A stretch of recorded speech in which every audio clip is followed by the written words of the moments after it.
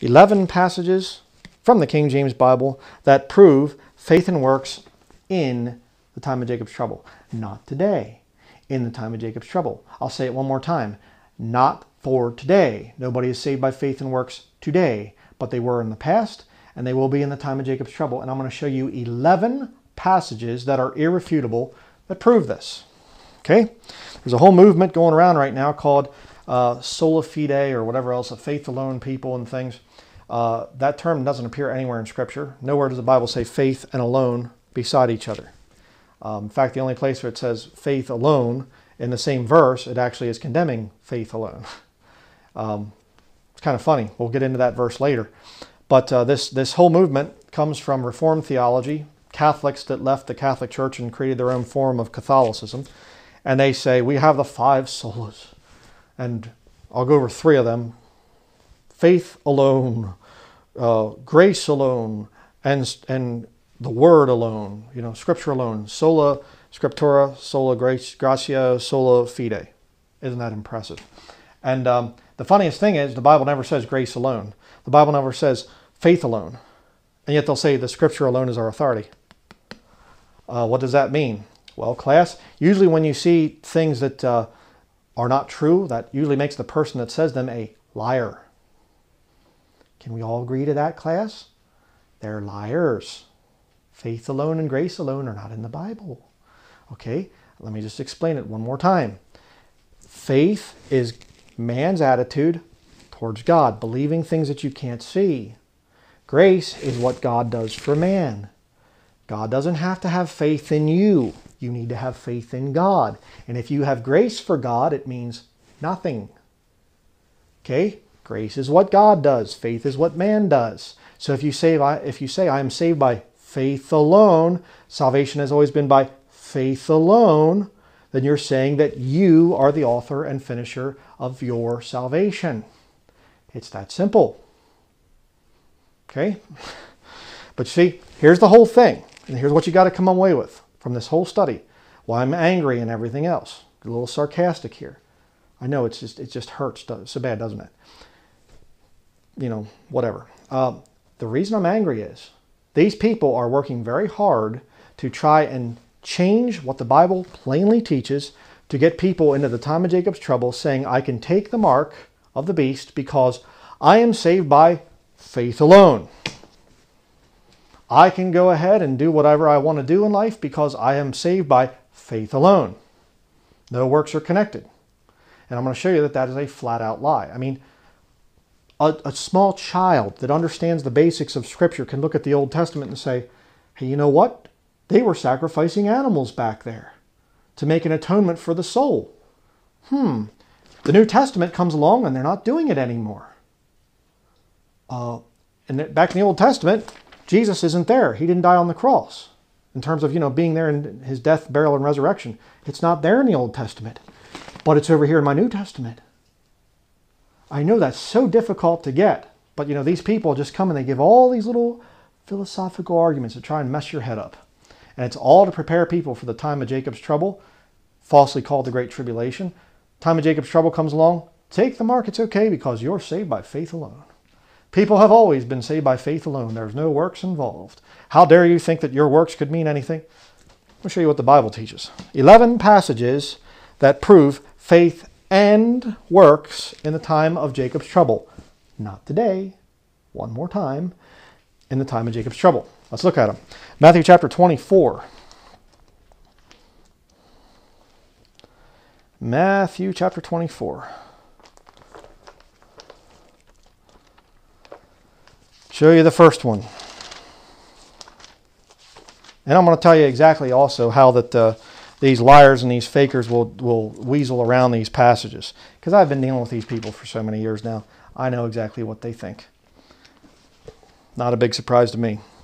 Matthew chapter 24, verses 13 through 16. But he that shall endure unto the end, the same shall be saved. Their salvation is not now. They have to endure to the end to be saved. They say, and here's what they'll do. They'll say, well, that's physical salvation. It's physical salvation. It just means that you have to make it the whole way through the Great Tribulation in order to be saved, save your life. It doesn't say that. It doesn't say that. You say, well, it doesn't say that it's the gospel either. It doesn't say it's eternal salvation. Look at the context. What's the next verse say? And this gospel of the kingdom shall be preached in all the world for a witness unto all nations, and then shall the end come. It talks about the gospel. Yes, it is talking about eternal salvation in Matthew chapter 24, verse 13. Yes, it is. Verse 15, when ye therefore shall see the abomination of desolation spoken of by Daniel the prophet stand in the holy place, whoso readeth, let him understand. Christian, your body is the temple of the Holy Ghost. The Antichrist isn't standing in my body, or nor will he ever stand in my body. Or if you're saved, he's not going to stand in your body. The holy place is the temple that's rebuilt in Jerusalem, part of the covenant that's confirmed between the Catholics and the Jews, Daniel chapter 9. All right? I mean, you study it out. I know it doesn't say Catholics and Jews in Daniel 9. I get that. But if you study out what's going on with a lot of the treaties and things, and what's going on there with the Temple Mount, and the fact that it's Fort Antonia, the Roman fort over there in Jerusalem, that the Jews are over and they're doing their bowing their head to the Roman fort and whatever else, because they're denying the words of Jesus when he said no stone will be left on another. They're denying the words of Jesus. But let's continue here. Verse 16, then let them which be in Judea flee into the mountains. Let them which be in Judea? Yeah. What are Christians doing in Judea?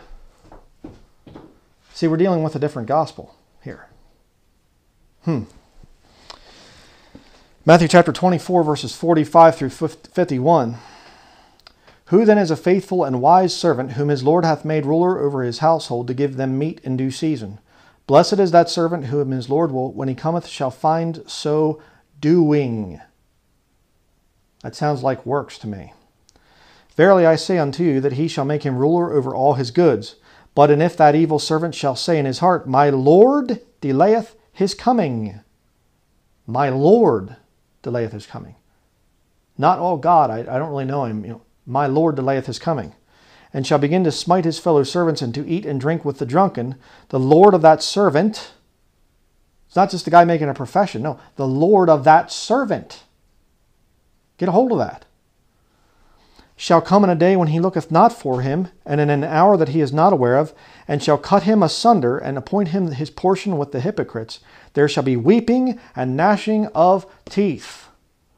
You mean that God would send his servant to hell? Yeah, if they're not looking for him towards the end of the time of Jacob's trouble. Faith and works. But Ephesians chapter 2, 8, 9, what about that? Right there. Ephesians chapter 2, 8, and 9 is written for a Christian. Okay? Doesn't apply to somebody in the time of Jacob's trouble. You're not saved by grace through faith, and not of yourselves, not of works. That doesn't apply to you in the time of Jacob's trouble. Well, I believe it does. Well, then you can go to hell. Okay? Just that simple. Because you're believing a false gospel. You're believing this faith alone stuff. If you're trying to say that it's there, somebody can take the mark of the beast and they can still have grace through faith and whatever. No. We'll get to that later. Matthew chapter 25, verses 1 through 13. Then shall the kingdom of heaven be likened unto 10 virgins, which took their lamps and went forth to meet the bridegroom.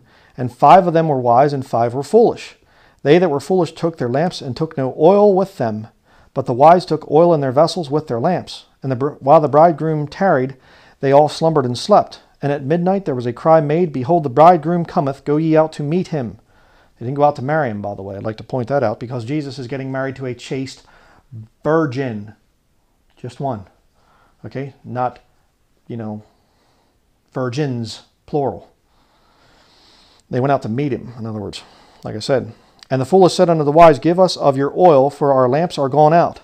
But the wise answered, saying, Not so, lest there be not enough for us and you, but go ye rather to them that sell, and buy for yourselves.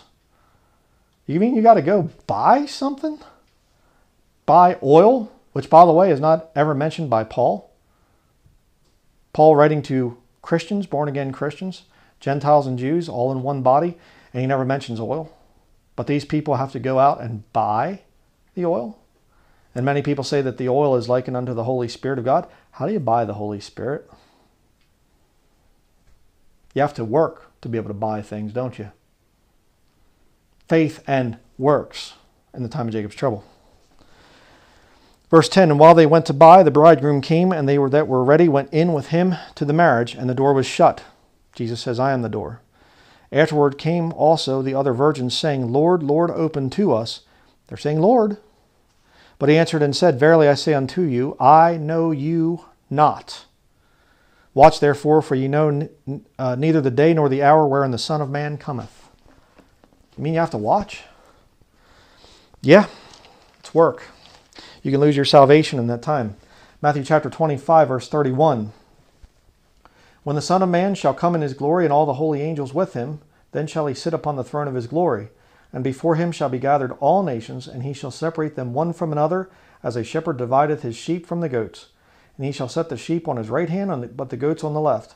Then shall the king say unto them on the right hand, Come ye, blessed of my Father, inherit the kingdom prepared for you from the foundation of the world. For I was an hungered, and ye gave me meat. I was thirsty, and ye gave me drink. I was a stranger, and ye took me in. Naked, and ye clothed me. I was sick, and ye visited me. I was in prison, and ye came unto me. Then shall the righteous answer him, saying, Lord, when saw we thee an hungered, and fed thee, or thirsty, and gave thee drink? When saw we thee a stranger, and took thee in, or naked, and clothed thee? Or when saw we thee sick, or in prison, and came unto thee? And the king shall answer and say unto them, Oh, don't worry about it. You're saved by grace through faith. Oh, no, it doesn't say that. Oh, don't worry about it. Faith alone. The gospel has always been by faith alone, dear friend. Doesn't say that. And the king shall answer and say unto them, Verily I say unto you, inasmuch as ye have done it unto one of the least of these my brethren, ye have done it unto me. You mean to tell me he would judge them solely on their works? How do you get faith alone out of that? It's not there. Verse 41, Then shall he say also unto them on the left hand, Depart from me, ye cursed, into everlasting fire, prepared for the devil and his angels. For you had no faith. That's why you go to hell. Period. Let's go on to the next. Oh, it doesn't say that. For I was an hungered, and ye gave me no meat. I was thirsty, and ye gave me no drink. I was a stranger, and ye took me not in. Naked, and ye clothed me not. Sick, and in prison, and ye visited me not. Then shall they also answer him, saying, Lord, when saw we thee an hungered, or athirst, or a stranger, or naked, or sick, or in prison, and did not minister unto thee? Then shall he answer them, saying, Verily I say unto you, inasmuch as ye did it not to one of the least of these, ye did it not to me. And these shall go away into everlasting punishment, but the righteous into life eternal. They go to hell. Why? Because they didn't work. Don't have to do it today, but they'll have to do it in the time of Jacob's trouble. Hebrews chapter 3. Write these down. Okay? Matthew chapter 24, verses 13 through 16. Matthew chapter 24, verses 45 through 51. Matthew chapter 25, verses 1 through 13. Matthew chapter 25, verses 31 through 46. Hebrews is the one we're on now. Chapter 3, beginning in verse 4. I'll show you another one. It's faith and works in the time of Jacob's trouble. Hebrews chapter 3, beginning in verse 4. For every house is builded by some man, but he that built all things is God. And Moses verily was faithful in all his house as a servant for a testimony of those things which were to be spoken after. But Christ as a son over his own house, whose house are we, if, conditional clause, if we hold the confidence and the rejoicing of the hope firm unto the end. He that it endureth unto the end, the same shall be saved. Matthew chapter 24, verse 13. You have to endure to the end. You have to hold the confidence steadfast unto the end. That's works. Wherefore, as the Holy Ghost saith, Today if ye will hear his voice, harden not your hearts as in the provocation in the day of temptation in the wilderness, when your fathers tempted me, proved me, and saw my works 40 years. Who's the book written to? Hebrews. I'm a Gentile, born again Gentile. Okay, my fathers weren't there in the wilderness being tempted. Okay, the Jews were. This book is written to a future group where God makes a distinction between Jews and Gentiles again. Right now, we're all one in Christ Jesus, according to Galatians chapter 3, verse 28. Future, there's a separation again.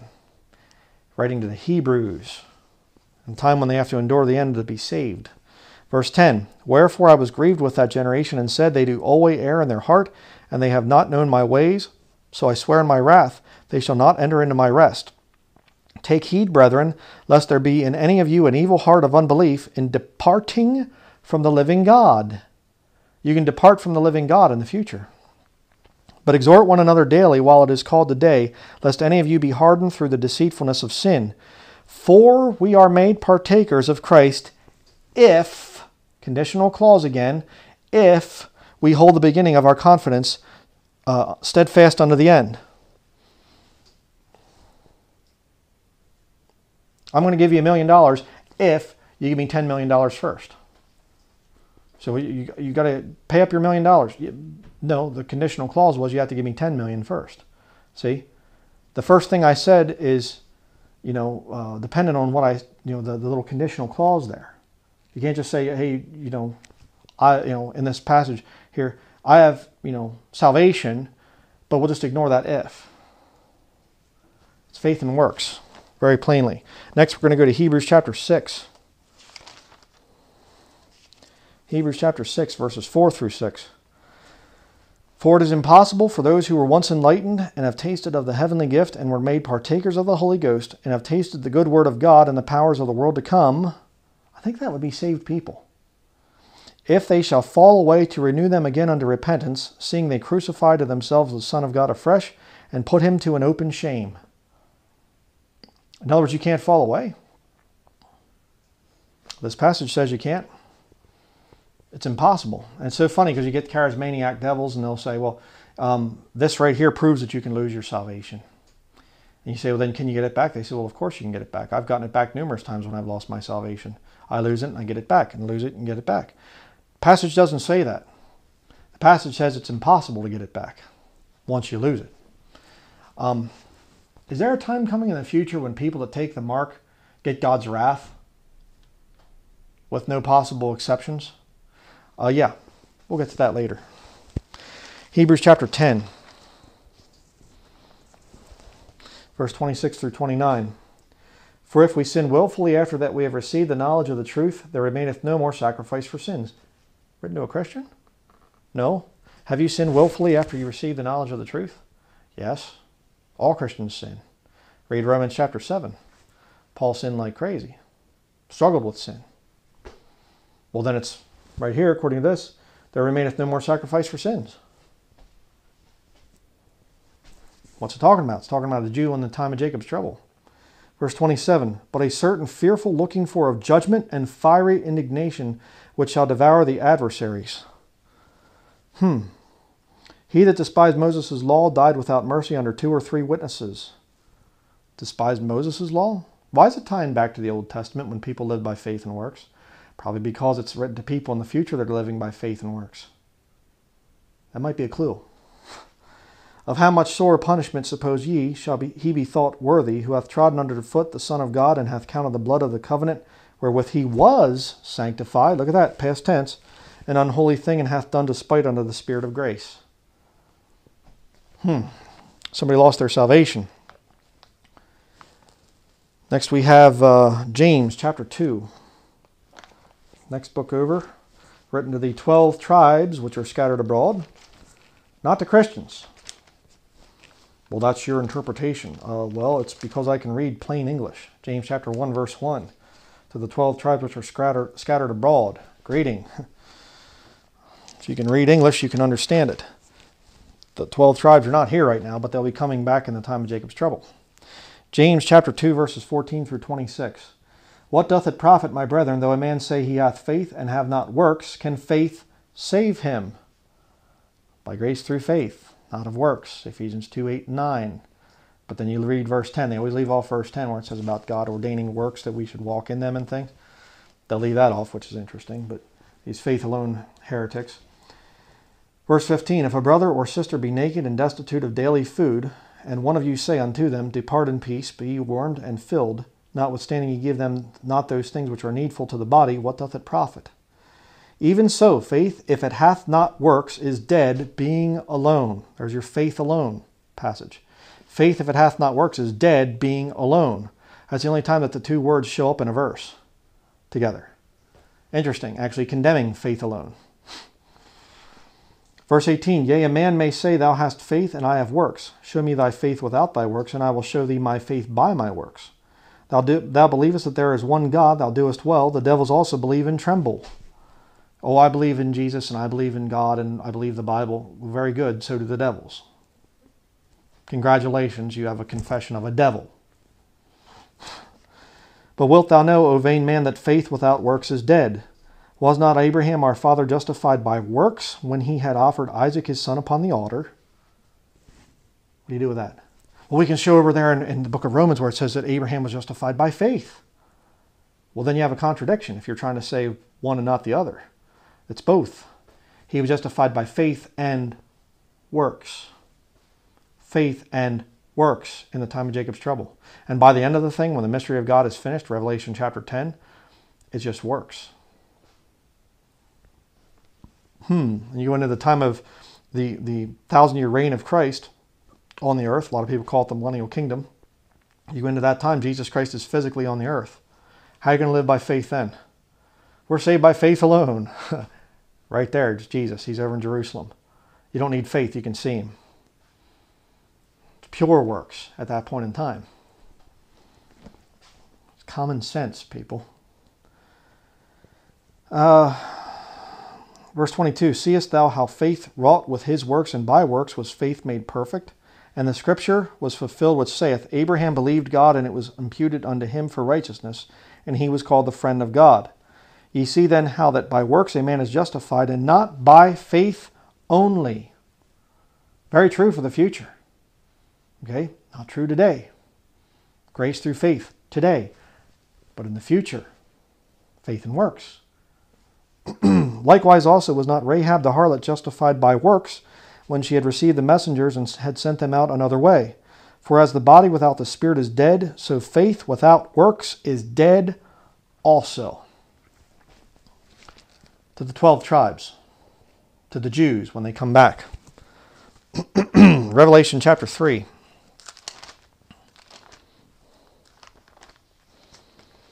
Revelation chapter 3, verses 1 through 5. I believe that these 7 churches, there's a lot of debate back and forth who the 7 churches are or whatever else. I believe that it's just groups of people in the time of Jacob's trouble, quite frankly. A lot of people say it's church age and doctrine, whatever. There's a lot of problems with that. Let me show you one of them. Revelation chapter 3, verse 1. And unto the angel of the church in Sardis write, These things saith he that hath the 7 spirits of God and the 7 stars. I know thy works, that thou hast a name, that thou livest and art dead. Be watchful. Matthew chapter 24, Matthew chapter 25. Be watchful, and strengthen the things which remain that are ready to die. For I have not found thy faith perfect before God. Excuse me. No, it doesn't say faith. It says, I have not found thy works. Works. W-O-R-K-S. Works. Perfect before God. Remember therefore how thou hast received and heard, and hold fast and repent. If therefore thou shalt not watch, I will come on thee as a thief, and thou shalt not know what hour I will come upon thee. Compare that to Matthew chapter 24. Last couple verses there. Matthew chapter 25. Compare it. Compare Scripture with Scripture. This isn't talking to Christians. I don't have to watch for Jesus, and if he comes on me unawares, and I'm going to lose my salvation or something. Verse 4, Thou hast a few names even in Sardis, which have not defiled their garments, for they shall walk with me in white, for they are worthy. They've not defiled their garments? We'll see about that as we get to Revelation chapter 7. He that overcometh, the same shall be clothed in white raiment. Overcometh? That's works. But look at this one. Here's a beauty. And I will not blot out his name out of the book of life, but I will confess his name before my Father and before his angels. You won't blot out his name from the book of life? I thought that we're sealed with the Holy Spirit of promise until the day of redemption, according to Ephesians chapter 1. Why would the Lord say, if you're watching, if you're walking with me, you're worthy and everything, and if you do these things, if you overcome, I won't blot out your name out of the book of life? Why would he write that to a born-again Christian? that's sealed until the day of redemption. He's not. You say, but it's the church. We're in the church age, and it's one of the churches. Church age is a man-made term. Okay? I understand why you'd say church age. I get that. I'm a dispensationalist. I get it. Not a hyper-dispensationalist, like some people lie about me. I understand. But there's a problem with that. Church in your New Testament just simply means a called out assembly. It's not some magical term that's only for the body of Christ and nobody else. You can be a called out assembly in the time of Jacob's trouble. Let me show you the next one. Number 10. Revelation chapter 7, verses 9 through 14. Okay, first of all, you have verses 4 down through verse 8, the 12,000 from each of the 12 tribes. So there's a distinction between Jew and Gentile now, where Galatians chapter 3, verse 28 says that there is no distinction. We're all one in Christ Jesus. Well, how's that work? If it's all teaching the same doctrine, then how is it that at Galatians we're all one in Christ Jesus, and here it's all we're separate? Revelation 7. Because it's written to two different groups of people. Let me demonstrate. Verse 8. Verse 9. After this I beheld, and lo, a great multitude which no man could number, of all nations and kindreds and people and tongues, stood before the throne and before the Lamb, clothed with white robes and palms in their hands, and cried with a loud voice, saying, Salvation to our God which sitteth upon the throne, and unto the Lamb.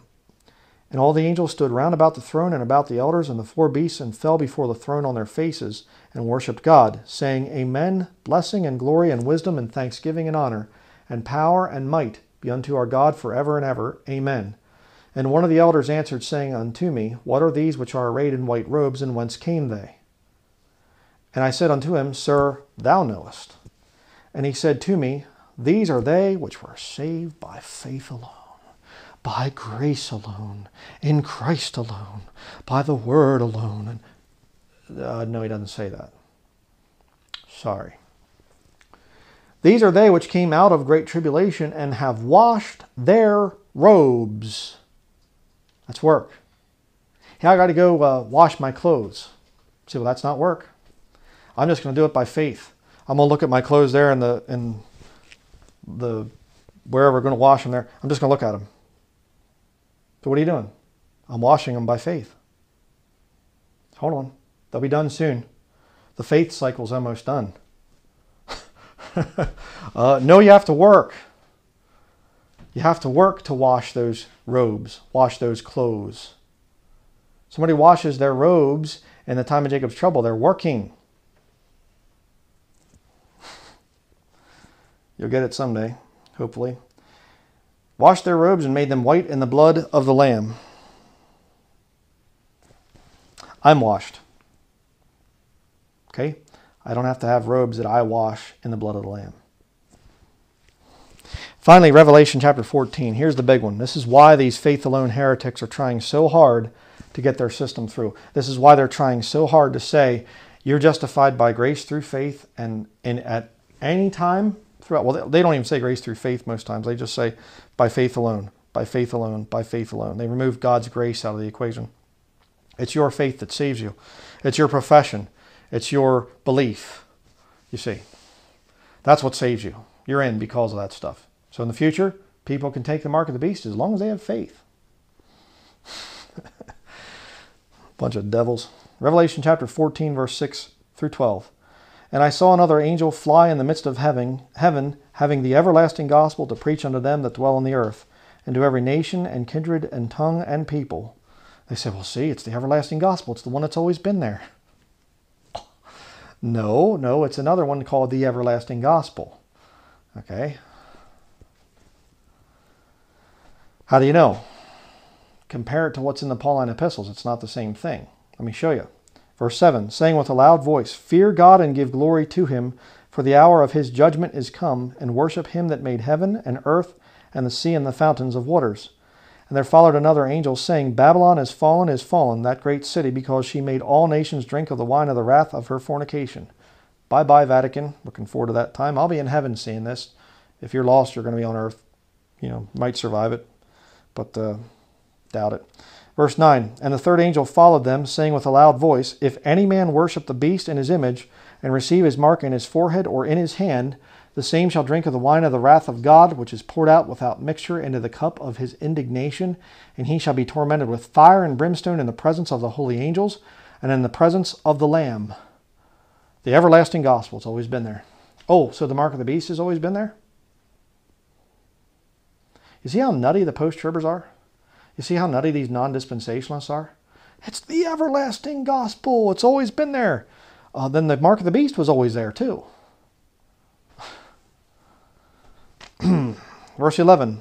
And the smoke of their torment ascendeth up forever and ever, and they have no rest day nor night who worship the beast in his image, and whosoever receiveth the mark of his name. Okay, would that be called enduring to the end? To not, to go into that time and not take that mark? You can't buy or sell. You can't go to work. Would that be considered works for salvation? Yeah, it would. And just kind of further put the little stamp on it here. Verse 12. Here's the patience of the saints. They're enduring to the end to be saved, in other words. Here are they that keep the commandments of God and the faith of Jesus. 2. Keep the commandments and the faith of Jesus. 2 different things. But the faith alone heretic comes along and they say, no, it's faith alone. Salvation has always been by faith alone in every dispensation. I don't really know how to help people like that. Just get away from them. Somebody says faith alone, you're dealing with somebody that does not believe this King James Bible. They're lost. They're heretic. They're getting people ready to take the mark and just worship the beast in his image because they're saved by faith alone and there's no works involved. You can't add to God's righteousness. It goes against God's gracious goodness. Goodness gracious, it's God's righteousness or something like this. Doesn't work. So there you have 11 passages that prove beyond a shadow of a doubt that it's faith and works in the time of Jacob's trouble. Again, one more time. Faith and works in the time of Jacob's trouble. The future, in other words. Not today. Grace through faith today. Faith and works in the time of Jacob's trouble. There you go. If you can read that, it's kind of bright right now. If I can get it to focus on that. I don't even know if you can read that. There we go. Really doesn't want to focus too good on that.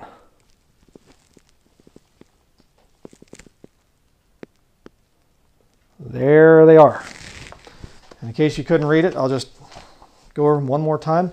Matthew 24, verses 13 through 16. Matthew chapter 24, verses 45 through 51. Matthew chapter 25, verses 1 through 13. Matthew chapter 25, verses 31 through 46. Hebrews chapter 3, verses 4 through 14. Hebrews chapter 6, verses 4 through 6. Hebrews chapter 10, verses 26 through 29. James chapter 2, verses 14 through 26. Revelation chapter 3, verses 1 through 5. Revelation chapter 7, verses 9 through 14. Revelation chapter 14, verses 6 through 12. 11 passages that clearly say faith. They don't say the words faith and works. James chapter 2 does, but they clearly show faith and works in the time of Jacob's trouble. Okay? So when you get confronted with these faith alone people, you give them those scriptures and you say, you're a liar. I don't want anything to do with you. Get apart from me. Ye curse it. Just as simple as that. Your King James Bible is easy to understand. This is the greatest book that's ever been written. This is what you need. This is your final authority. Not me, not you, not your pastor or your other YouTube guy that you like. This is the standard right here. Never says faith alone, never says grace alone. Okay? It shows faith and works in the time of Jacob's trouble and in the Old Testament. All right? That's, again, part of their little scam that they like to do. So be very careful. The deception is getting worse and worse out there.